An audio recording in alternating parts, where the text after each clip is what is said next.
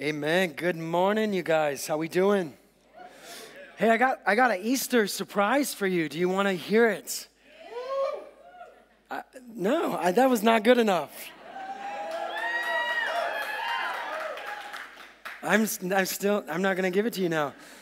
I literally prayed and fasted for this for you guys, and that's all I got. So I won't give it to you today. Yeah, I'm not even joking. But good morning. I think I'll put a video on Facebook to get you to follow us on Facebook this week. So, I don't know. We'll see. I don't know. Hey, my name's John Mroos, and I've got an Easter surprise that you guys just lost. No, I'm kidding. Stop it. I'm just kidding. Good to see you. My name's John Mroos. I'm the lead pastor, and we do have a sweet Sunday. It's been a packed house all day today. Very excited to see you guys. Go to Matthew 5 in your Bible or your iPad or your iPhone. We got Bibles up here. I was kind of lethargic at the first two services. I'm feeling peppy right now. I'm ready, man. I'm ready right now. But we got ESV Bibles. That's what I teach out of down here. We've got German Bibles for my German friends in the house today as well. But we'll also throw all this up behind me. So if none of this makes sense, I'll do my best to make it easy if you have no clue what the Bible's even about. But we'll be in Matthew chapter 5. Matthew chapter 5. We are in a great series. Week 2, we're calling it Apprentice. We're calling it Apprentice. And it's born out of a very serious topic. It's born out of this idea of so many precious people in this church coming to me and coming to the pastors and saying, I'm ready to find victory over, and then fill in the blank. I mean, that's why we're here. We're not just here to do a religious thing. We're here to be touched by God. We're here to be changed by God. And this idea that the soul, wherever that even exists, but it's the engine that drives us, that the soul can literally be changed inside of us, is a addicting and a staggering idea. Things like anxiety, things like fear, things like anger and hate and unforgiveness and all those things, they can be changed inside of us. And that's really who we are designed to be, but it's who we want to be. And the question that remains is, how do we get there? How do we get there? And that's where Apprentice, the concept of Apprentice, is born into this series. So to experience Christ, guys, to experience Jesus Christ, not for him to be this idea, but to actually experience him in this world on Monday and Tuesday and to be changed by Christ. Man, what do you need? Think about that. Like, what would you love to add to yourself? You know, less materialism, more faith, more love, maybe a marriage to come together.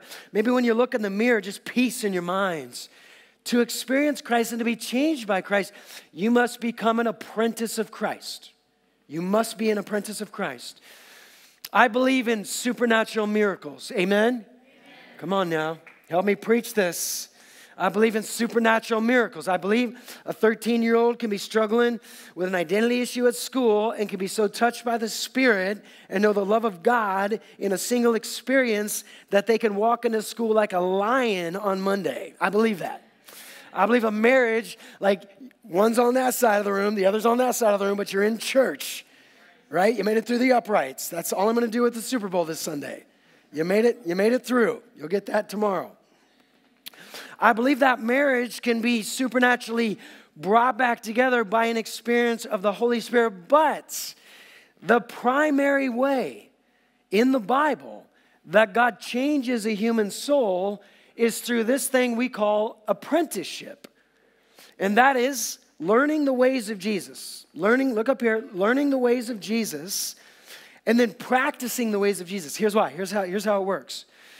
When we learn a way of Jesus, let's say forgiveness, or let's say faith or selflessness from the Bible, or who we are as Christians, identity, when we hear these things from the Word of Jesus, and then we take an active step to practice it. That's where we're missing it.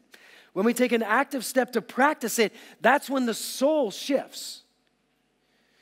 But I think oftentimes in churches, I'm not here to insult anybody. In churches, it's a little bit like the Super Bowl. Okay, I did it again. I said that was my last time, but there's number 2. We kind of come in as spectators and we're like, hey, look at the quarterback guy up there. And we hear something, we go away and we're like, yeah, that was good. But what if we could actually start taking what we hear and saying, together, we're gonna work this out tonight. Like as soon as we leave here, we're gonna look for ways to start taking steps out into this teaching. That is when the Holy Spirit will begin to actually shift and remake your soul. Guys, that's huge. What is the possibility of you now? This is real. If you're new with us, if you're not a Jesus follower, let me show you how real it is. I was an atheist for 20 years. That's crazy. I mean, in many ways. I was a drunk. I was a brawler. On my way to play Major League Baseball, because that's how all good Major League Baseball players live, right? That was my life. I was a shell of a man. I was a shell of me. But outwardly, everyone was looking at me and saying, oh, look at him and all this stuff. I was dead inside until I had a collision with Jesus Christ and the gospel. And I came to him for saving faith. And his spirit came upon me. And his words started making sense to me. And I started taking these steps out. And I'm like, oh, dang, I can't punch that guy anymore. I got to go talk to that guy now. And I would like take that step out. Or anxiety or depression, loneliness. Jesus would speak to me and it'd be like very uncomfortable. And sometimes I didn't want to hear it. But in faith, I would step out and go, okay, here we go. I'm going to do this thing. And I would step out and my soul would shift a little more. This is real stuff, guys. This is real stuff. And so each week we're going to take a teaching of Jesus and we're not just going to hear it. We're going to leave here and we're going to practice it, guys. We're going to take steps and put it in action. And today, where we're going to start, and you can write this down and take a picture of it, I want to talk about the master's way for relationships. The master's way for relationships. Everyone's relationships are good here, right? We're good? You're good? Everyone's good? Yeah. This is why we're starting here. Because the most beautiful thing in the world is a relationship. I was that tough kid who didn't need anybody, and I ran solo and all this stuff. But I realized, looking back now especially, I realized the sweetest places in my life are my relationships. And I don't just mean like the fluffy, like I get to like skip down the street with my wife. We skip down the street together, actually. But what I mean is, even my brothers who got my back. I mean, thick as thieves stuff, you know. There's something about having people who you're connected with. We are made for this. It enlarges the soul. It does so much for us. But I want to ask you, who taught you how to have relationships? Who taught me? You know? And not even so much how to get into a relationship. But my focus today is, who taught you how to deal with relationships when they go sideways? For me, it was In Living Color. Remember that show? That's why we need to become apprentices of Jesus and sit at his feet and hear what he says about these things. And that's what we're going to do in Matthew chapter 5. But let me say it quickly again, guys. I want you to really get this. I'll say this most weeks. Following Jesus, being transformed by Jesus, is progressively replacing destructive thoughts with the thoughts from the mind of Jesus. Okay, I'm doing it this way and it sucks. This is killing me. It's not working. And I gotta get out of this hole somehow. This hole's dangerous. I gotta get out of this. And you go like this. What does he say about this? What does he want me to do with this? And you take his mind and you take those words and you put it into your mind and you go, oh, my soul. That's like going 80 on the Autobahn and putting it in reverse right there. And then you take a step out. That is the transformation process of God. How many of you guys have ever remodeled like a house?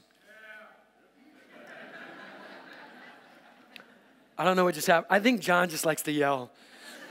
John, give me another manly yell. Yeah, see? That's John. He's up here in our band. I love this guy. Well, if you've ever remodeled a house, remodeling takes longer than you want. Amen? It's more painful than you stinking want. Amen? Especially if you're trying to live in the house while doing the remodel. But that's what's going on in us. We are living in the house and we're doing the remodel. So grace upon grace. We do this together. We do this patiently. We do this one teaching at a time, 1 week at a time. So we're going to look at what's called the Sermon on the Mount. Everyone say Sermon on the Mount. I always tell the 10 o'clock, the 11:30 is the rowdy crowd. So I just want some energy out of you guys, all right? This is a beautiful sermon that Jesus preaches in Matthew 5, 6, and 7. We're going to stay in it for a while. And in this sermon, he's got like 8,000 points. And he hits like every life topic.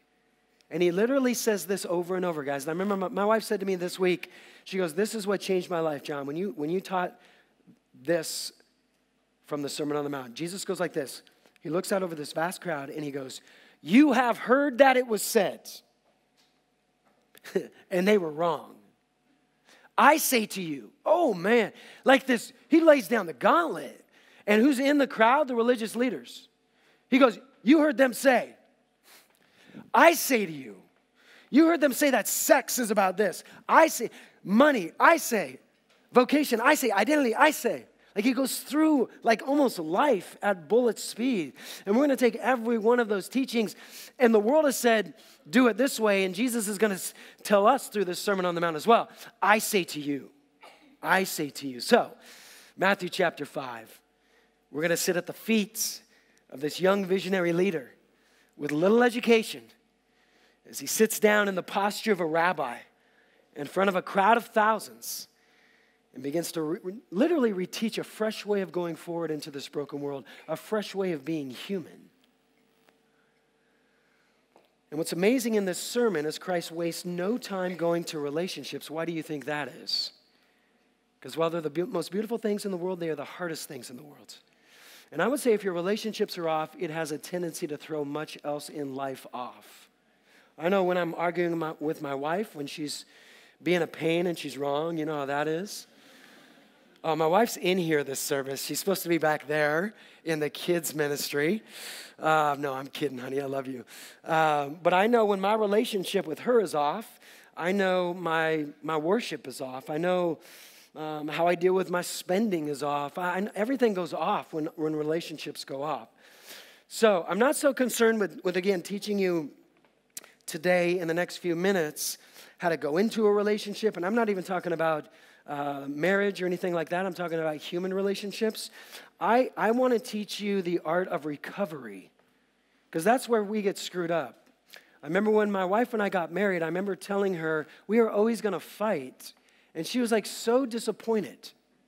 And I kind of would be too if my husband said that. And now I want that to gradually reduce as we grow in Jesus Christ. That should happen. But as two human beings locked together in beauty, but also the flesh and all this stuff, we are going to have collisions, right? With my friends and the people that work under me and all of that, we are going to have collisions. You're never going to avoid the collisions. But what if you could master the recovery? Someone write that down and tweet that bad boy.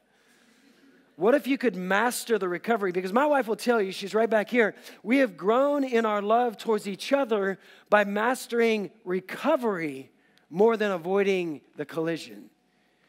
Love has opened up grace and gentleness and all these new things. So I'm going to show you this. Write this one point down. Take a picture of this. I want to show you the master's way for relationships is forgiveness. Forgiveness. Oh, if we could just get forgiveness. If we could just get forgiveness. It is the foundation to the house. We want the frame, we want the shingles, we want the drywall and the sheetrock. We want to put the carpet in, but if we could just get the foundation, which is forgiveness, because a relationship is a lot of beautiful things, but it's also a collision of two sinners. Matthew 5:1, here's the setting.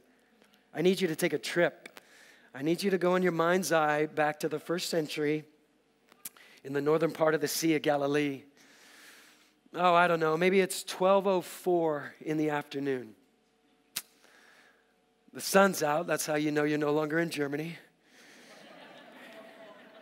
You know I love this country. But I want you to go there in your mind's eye. You're on the Sea of Galilee. It's a massive body of water. You've been following Jesus for a long time. There he is. You've been close to him. You feel like you know him. You know he knows you. but there's still this aura about him that's so special. And you're following close behind him as he's walking on the beach of the lake. And you look behind you, and there are literally thousands of people picking up speed, and they want to touch Jesus. They want to ask Jesus about their marriages and the finances and the government and all this stuff. And as a follower of Jesus who's been with him for a while now, you're acting as a little bit of a bodyguard, you know, and a little kid will try to squeeze through your legs and you'll push him back, and you're keeping all these people at bay. Hold on! He doesn't, you know, and so what he does is he actually spins on his heels and he begins to walk up this hill. Many of you have been there on this hill. And he begins to walk up this craggy hill, not so much a mountain, and then he spins around and he sits down and he takes the posture of a rabbi and he tells you to sit down with the other followers. And he begins to teach you about life. It is called the way in the Bible. He wants to teach you the way to live. Matthew 5:1. Seeing the crowds, he went up on the mountain, and when he sat down, his disciples came to him. That's you. Just put yourself there. You've got a robe on now. You've got Birkenstocks. You're representing Germany. And you have your legs crossed. You know that every word he speaks gives life. But you've been with him a while, hear me now. And there he goes again, another sermon, you know. You've heard this one, it sounds familiar. You wonder if he's recycling sermons now. And because you know this introduction, maybe you doze a bit. Maybe if your robe has a pocket, you pull your phone out and you begin to, during the sermon, look up things on your phone. And you're tired, you're thinking about what's going to happen in that afternoon. When all of a sudden you hear from the voice of the Lord in the middle of this sermon, and how are your relationships? And you perk up because you know that's a place you need help with. You know, you put your phone back in your robe and you lean in a little bit, and all of a sudden the most awkward thing happens. You look over, and in the crowd, you see that person that you're not doing so well with. They're not supposed to be here. This is for Jesus followers, not them. And they lock eyes with you, you know, one of those really awkward moments. Man, you just lean in and you think, yeah, I need to figure out this relationship thing, this forgiveness thing. Let me ask you a couple questions, and we're going to dive into Matthew 5, verses 21 to 24. How do we deal with people who fail us? How do we deal with people? Sometimes we do it well. Sometimes we screw it up. But how do we deal with people who fail us? How do we deal with people who miss our mark? Isn't it funny that we have marks? Jesus Christ is my Lord and Savior, my Master, and He's the bar, and yet I have this bar for people. You know how crazy that is, you guys? Like, you missed my mark. And Jesus goes like this: I have no mark for you, John. You live in grace. And I've got this mark, this bar for people. But I was asking myself that, like, John, how do you deal with people who go against your will? Because obviously your will is sovereign. No, it's not. And is this impacting our relationships? And I don't think this destroys things like maybe an adulterous affair or abuse. That's a different sermon, by the way. That's not what I'm speaking about today. That's a whole nother sermon. But I believe as many relationships get destroyed by death by 10,000 paper cuts, just a lot of little things that happen, little glances, little things that are said, and it gets between friends, it gets between coworkers, it gets between wives and husbands, definitely. But I think it's the little things that fester in the heart that Jesus is so passionate to remove, because He loves us, He loves relationships, and He died to create them. So, look at Matthew 5:21.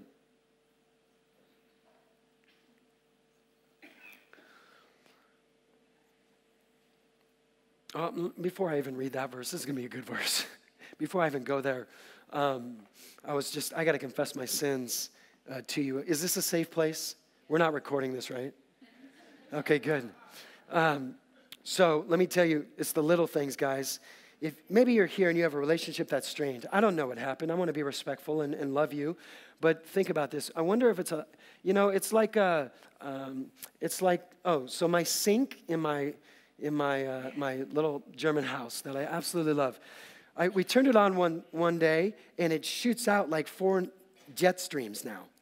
It's like, which I thought was kind of cool. But my wife didn't like it. Well, mineral deposits got in there, and it got clogged. Now, that happened over time. It took a long time for those mineral deposits to get clogged and to make the spray all screwy and weird. And I think that's what happens in the heart. It's an accumulation of a lot of little things that begins to get us off. It begins to and make the relationship feel weird. And what happens is when one little thing happens between two people, oftentimes we begin to kind of replay that moment over and over. Is anybody with me? We're like bad movie directors. All my movies are rated R for ridiculous. And I replay these scenes over and over, and they can be the smallest scenes. They really can be. But I let them fester, and every time I'm like, cut, it was worse than that. Do it again, replay it. Cut, come on now, that hurt, And it's like human beings are almost built with this scoreboard in their hearts, And it's like, well, you're up now, 1-0. And I gotta tie the game. And I still got some time. And my wife scored this week. She scored on me. I think it was Wednesday or Thursday. Maybe it was Friday, Jess. I was very sick this week. And on my deathbed sick. And okay, maybe I'm being dramatic. But I played it up so I could get some free food. And so my wife brought me in a bowl of soup. And my stomach was on edge, and she brought me in this bowl of soup. First of all, the bowl was way too hot, guys, and I'm sick. I don't deserve that. Now, don't look at her. Side with me. Come on, side with me. And so the bowl's too hot, and I'm like, I don't have patience right now for this. And then I eat it, and I'm like, and I'm like, there's way too much spice in this, Jessica. She should have dumped that on my lap, is what she should have done. But what was weird is I was just sick and dumb and cranky. And so she's sweet. So she's like, okay, no worries. And she takes it out. And I went to sleep and I woke up. And for some reason, I was still edgy. I was still like this, And I realized it wasn't because I was sick. It was because I was still allowing something that small to fester. And 4 hours later, I was still looking at my wife. And there was still this animosity from one little thing. Jesus' message to us as apprentices, if we really want to follow him, is we have got to learn how to get that out. Okay? So look at Matthew 5:21. Here's the teaching. This is really fun and good stuff. Are you guys good? I always feel like I feel like you get tight when I talk about forgiveness and stuff. I just want to make sure you're loose. Matthew 5:21, here's what he said. He's talking about relationships gone wrong here. He goes, you have heard that it was said to those of old. So, for years and years, this has been the tradition. You shall not murder, and whoever murders will be liable to judgment. Now, he's talking about when someone offends you. Not like in a vicious way. Here's what the rabbis are teaching in Jesus' day and many years before. And it got into the minds of the people, and it was screwing their relationships up. Hey, if someone offends you, you can be angry at them. You can be bitter. You can actually speak ill of them. You can be cynical towards them. Just don't kill them. Just don't kill them. As long as you don't kill them, you're good. And that's easy.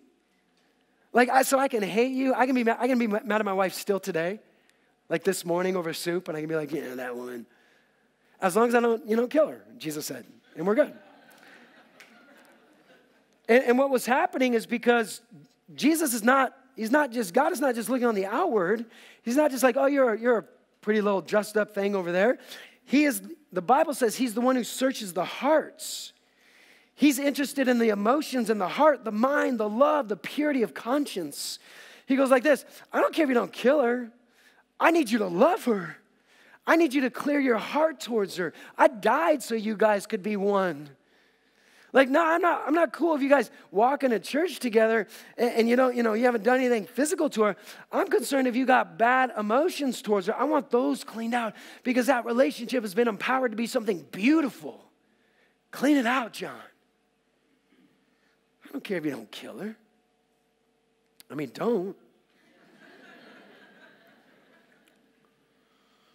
That's why religion is dangerous and tricky. And if you're here and you're religious, I want to introduce you to Christ who wants the hearts. When things go sideways in a relationship, this teaching of as long as you don't kill that person, you're fine, Jesus intercepts that and he goes, you have heard that. Here's what I say. What is going on inside you? That's what I'm after. Look at Matthew 5:20. What a powerful, powerful verse this is. For I tell you, unless your righteousness exceeds that of the religious people, you will never enter heaven. In other words, it's not enough just to play it up on the outside. A true child of God is one who's being transformed on the inside. So, and it doesn't mean we always do it. That's why we are here. I screwed it up. It doesn't mean we always do it. But what Jesus is saying is like, we're not trying to be these like religious people who are just like, well, I didn't kill her, but I kind of hate her, and we're stuck together. You know, I told her I love her when we got married. If anything changes, I'll let her know. No, he's like, no, I didn't save you for that. My Spirit is changing you on the inside. You should do everything you can to get the emotions out and bridge that gap and have a true, powerful love again for her. And that goes for if you're a boss over soldiers. I mean, it does not matter. It means towards people, our neighbors.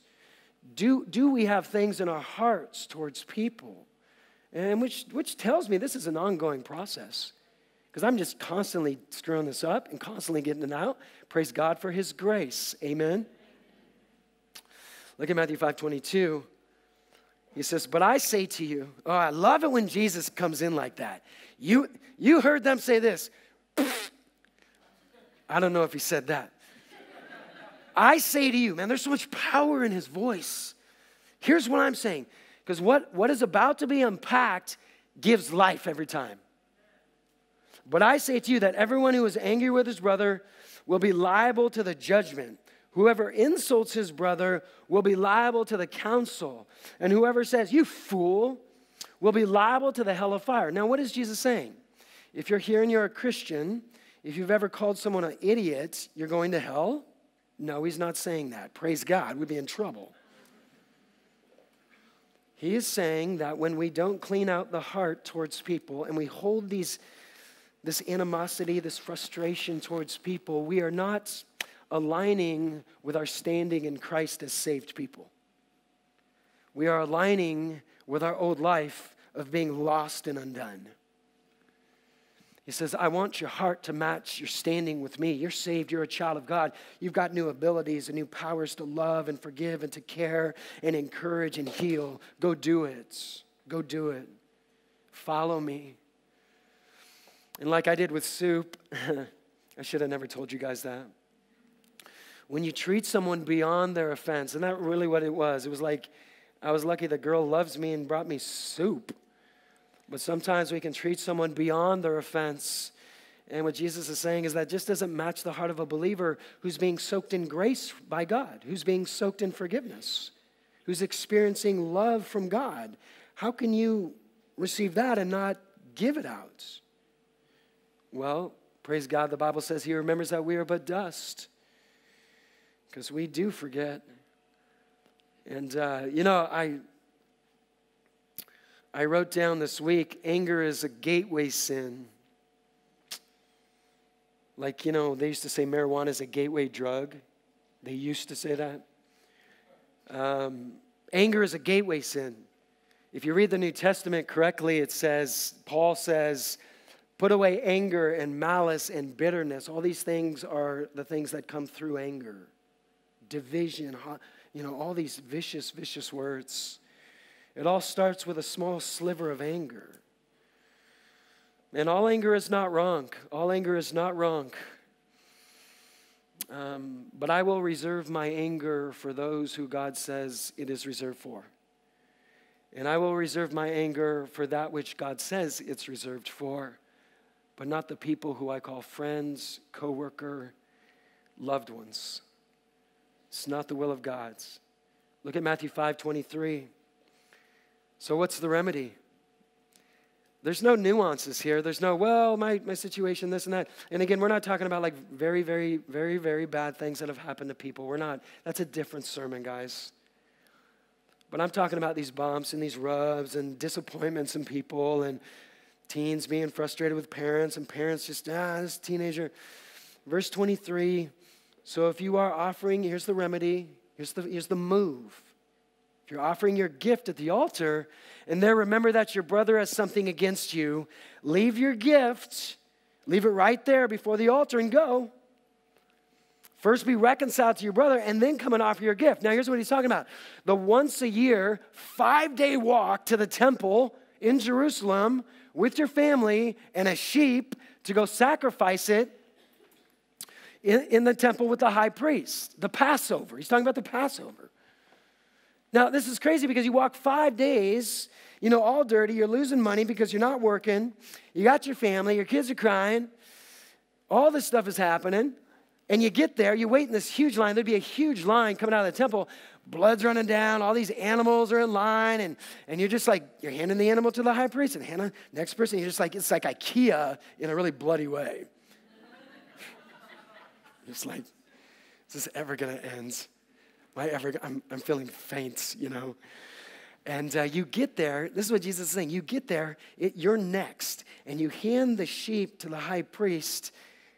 And all of a sudden it hits you. Oh, my soul. That person I work with. My wife. My mom back home. Get out of line that you stood in 8 hours. Walk 5 days back home. And before you sacrifice anything to me, I love you in that relationship so much that I died for it. Just go make it right. And this is not a true statement. This is Jesus exaggerating. He is trying to get the point across that he loves your relationships this much. He has infused in your relationships the joy of life. He has embedded them in there. There's nothing like being unified with someone and laughing with someone and doing things with someone and just having that fellowship. He has hidden so much in that relationship that he is saying your priority is to go make sure there's nothing between you and that person. Well, why so extreme, Jesus? Maybe you're even kind of going, maybe. Well, let me give you a couple motivators. If God has brought someone to your mind already, you can accomplish a ton in life, guys. You can accomplish a ton in life, but without the human connection, we will always be a shell of ourselves. I would rather give away all the accomplishments and have these beautiful relationships with people any day of the world, week, or whatever. Because those accomplishments are not going to save my neck. They're not going to be there when things get crazy. But all the accomplishments are eventually going to go away, and I'm going to need people. I'm going to need my crew, my brothers, my wife, my family around me. And it's worth not letting these things fester, but just saying, hey, can I talk to you? I'm sorry. I'm not even sure I said forgive me for the soup thing, Jessica. Forgive me for the soup thing. It's not worth anything festering. And sometimes we get people that come up and they say, how do you stay on fire for God, John? Like you're crazy. And like, how do you stay like this? And I'm like, I don't know. A lot of coffee and stuff. But one of the encouragements I want to throw out just for you to pray through, not to accuse you or condemn you, is that your relationship with God is directly connected to your relationship with people. I mean, this thing is just one fluid motion. When he saves you and this thing is healed, these things are designed to get healed. And when we're supposed to be experiencing this and this thing's broken, it can't go back up very easily. It doesn't mean God walks away from you. It doesn't mean God is angry with you or casting you aside. No. It means your worship is off. And so maybe for some, I don't know. Maybe today is the day just to let that thing out of the heart and come back to worshiping God. I sat my family down and we were just hanging out talking. And I said to them, you're limited by many things. I'm limited by many things, by ability and opportunity. I'm limited. You're limited. But none of us are limited with forgiveness. None of us. Not one of us. We have an infinite capacity to forgive. It's scary sometimes because we feel like it's letting someone off the hook. Again, that's another sermon. But we have the infinite ability to release people from a hostage situation of them not hitting our bar every second. As a matter of fact, I'm just going to admit this to you guys today while I'm confessing my sins in front of you. I'm going to confess to you that it is harder for me. It takes more energy. It takes more labor to not forgive someone than to actually forgive them because I have the Spirit of Jesus Christ. And he's messing with me all the time. He's like, you know this love. You know what Jesus did for you. You know what you did to so-and-so. You know what you did to God, and he loves you the same. It is actually, because of the Holy Spirit, harder to not forgive. It's like I dig my heels in, and I'm like, no. And Jesus just goes like this, do you want to experience my life? Then follow me. Forgiveness is almost a cuss word in the church. Every time you say, hey, we're going to do a series on forgiveness, everyone's kind of like, yeah. I am not coming with my husband during that series. But I want to repair that. I'm going to get choked up. Because forgiveness may be the most extraordinary experience of our lives. It is beautiful. And yet when we know we got to do it, we look at it as something almost dirty. Instead of saying, oh my soul, this move that I'm about to make is so powerful and beautiful. What do I mean? When you reconcile with someone, when you forgive or you are forgiven, it opens so much of the soul. New places of love and humility. I've learned how to be so much more humble by screwing up and going to my wife or my friends and being like, man, I need to talk to you. I screwed up here. That's a man right there. The old John was not a man who just thought, I don't do that stuff, man. I don't care. That's not a man. A man is a guy who can be rock-ribbed and strong, but who can also go like this, man, I need to open new places of humility in my life right now and be a balanced man and go to that person. New love happens. New trust happens when someone goes, wow, you knew you did that and you came to me and you said that? Like, I trust you more now. We're tighter now. Forgiveness is a beautiful thing, and I want us to start reworking how we see forgiveness. I mean, think about it, guys. Even our relationship with God began with what? Forgiveness. Not law. Not performance. Like this beautiful world opened when he said, I forgive you. It's amazing grace. Can't wait to screw up and hurt my wife and ask for forgiveness now. It's a beautiful move, guys. And so if you need some motivation today, because I know sometimes we do, we just need a supernatural jarring. I want you to see Jesus on the cross, hanging there for us, loving us, forgiving us. And if we can't experience that and move that out towards someone else, let God speak to you through the cross. See him hanging there. But I want to ask you a question. Will you take this teaching and will you follow him this week? Will you follow him? I'm going to ask the band to slide up. We're going to move right into communion. And communion is going to be our way of response. A way to respond to this teaching of Jesus. And I want you just to stay in a posture of worship. Don't lose your focus. Stay in a posture of worship.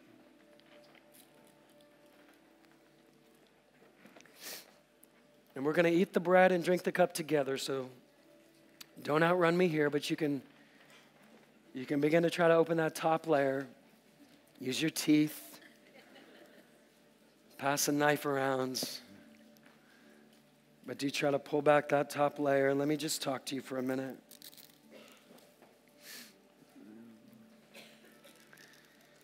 We are about to move into an ancient practice that's over 2,000 years old. And when we do this, we will feel a move of the Holy Spirit come over us. So I want you to take that bread and just hold it in your hands. Just hold it in your hands. This ancient practice was handed down to those who are saved, to those who know Jesus as their Savior. Hold that bread in your hands. And if that's you today, I want you to celebrate. The Bible says, as you hold that bread in your hand, and he took bread, and when he had given thanks, he broke it, and he gave it to them, saying, "This is my body, which is given for you. Do this in remembrance of me." And as we all eat at once, this bread is to remind us that we are one, yet many individual people. Jesus took a loaf of bread and broke many pieces off, reminding them, you must stay unified. As we eat together, we are declaring that we will follow Jesus in unity. Church, let's eat together.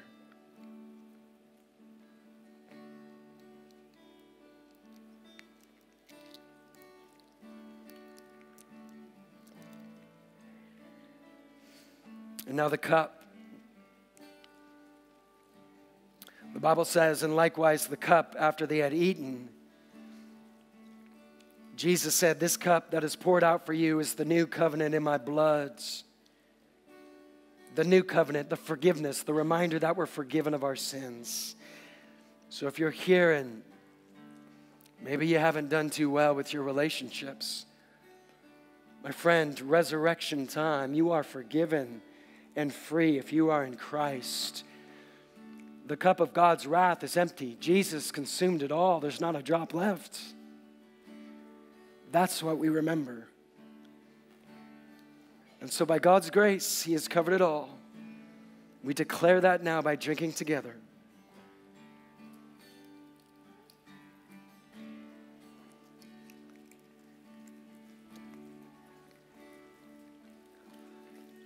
You know, the coolest thing happened after the first communion.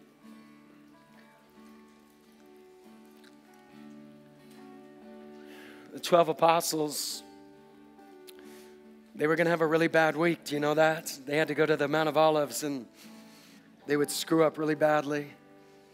And Jesus knew that. And Jesus knew that they had to remember his grace and his love.